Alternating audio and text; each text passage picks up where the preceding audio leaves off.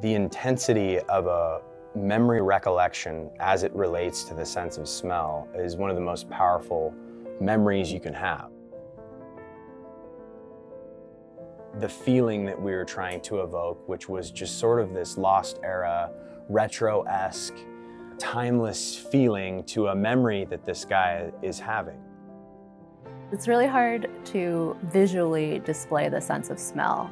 We came up with this idea that we would have quick flashes of all the smells that combine to make up the idiosyncrasies of this lost love.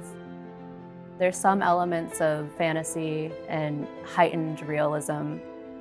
The process of coming up with the lookbook with Beth really started with that original idea.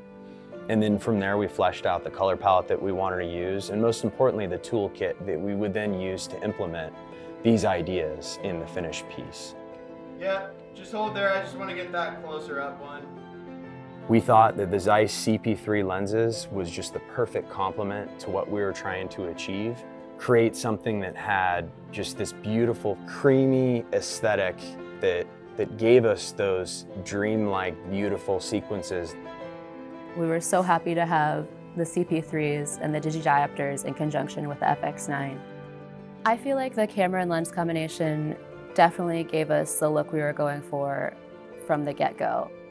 CP3s have such a nice color rendition in terms of skin tones. They have good contrast, they have controlled flares. I think they're great portraiture lenses. The amount of variety in the range, especially when shooting with a full frame sensor, to be able to go from a 25mm lens up just that slight adjustment to a 28 to get that perfect amount of framing was just such a huge, huge plus.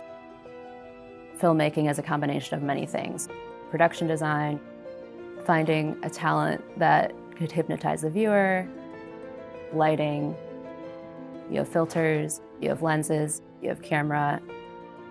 I think it all combined to create a very beautiful fashion film.